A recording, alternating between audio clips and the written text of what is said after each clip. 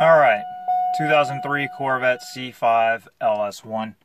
Today I'm going to be pulling out the electronic brake control module, which is the EBCM, and it controls the traction as well as the ABS itself.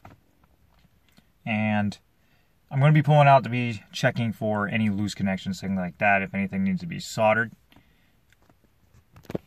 Anytime that you go to hit the active handling button, nothing works. And you can feel that the car does have issues. Like if you slam on the brakes too hard, the brakes just lock up. And if you go sideways in the car, traction control does not kick on. Alright, here we are in the engine bay. And the electronic brake control module. You see these barcodes, that sticker there, that's that module right there. I've already unplugged the harness. It just slides back. And then you have to pry the top off with a screwdriver or something with a flat surface. And you can see all the brake lines going right into that block. And what that does is it activates the brakes, certain brakes, depending on which way your car is sliding. It also, this is the electronic throttle position sensor. It will also kind of back your foot off the gas pedal. Like you'll feel the gas pedal kind of kick back at you to cut off fuel being delivered to the engine that could possibly be causing your slides or whatnot, whatever the issue may be going on. And that module is not working, so I'm going to be pulling that out, and I'm going to be using a Torx. There's 4 bolts, 2 on the top, 2 on the bottom, and it is a little cramped in here, so it's going to take a little bit just to get that out. Alright, what you're going to use for this is a Torx 20. Pretty much like a star key to be able to get those bolts out that hold the EBCM into place. Alright, there's 4 bolts that hold that unit in. And you can see I already took that wire harness out, so you got a bolt down on the corner, and there's going to be one on the opposite corner, which I can't even see with the camera. Then you got the 2 bolts on the corners up top. Not these bolts sticking out here.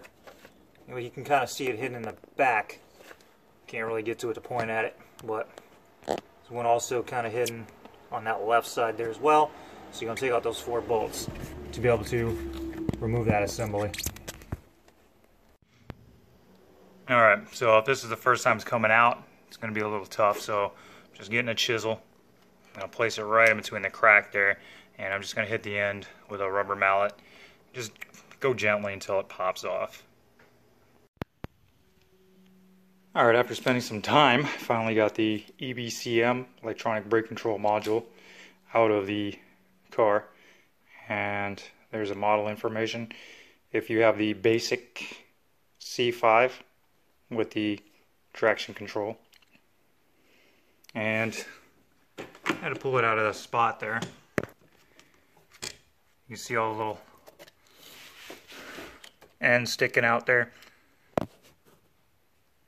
Had to separate it from that body where all the brake fluid lines run into that control the traction control. And there's 6 bolts holding it in. So you got the 2 on the top, 2 in the middle, and then 2 on the bottom. So 6 bolts in total. Then I'm going to crack this thing open. So I'll take these bolts off and probably have to separate that with like a knife or something very carefully as to not destroy any of these electronics. Alright, to get these little bolts out that hold the front plate in, I'm going to use a Torx 15 to get that removed.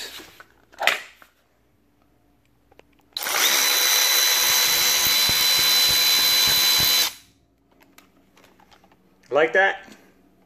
Got that as a Christmas gift.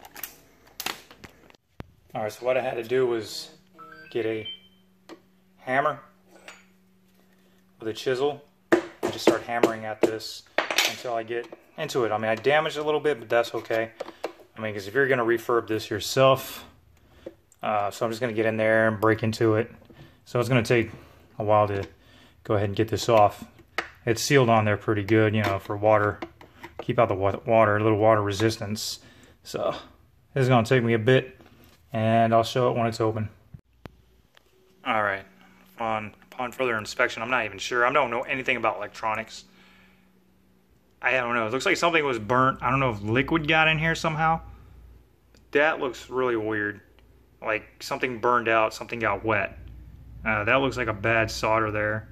That channel looks burned out. Mostly, I think it's going to be 1, 2... Let me get something to point at this with. 1, 2, 3, 4, and 5. Usually those are the channels that go out when you're having problems with your traction control, ABS in the car. But this whole unit, I don't even know if it's worth salvaging. There's a lot of browning in here. It just looks kind of bad. Like, just things are just burned up. And that looks pretty bad right there. I'm gonna have to do some research on the internet and just kind of educate myself real quick on electronics, burned out boards, stuff like that. I went ahead and soldered the 5 points there. 1, 2, 3, 4, and 5. I'm not that great at it. I'm not sure if it's going to work or not. This board looked really burned out. Like, again, I said I'm not an expert.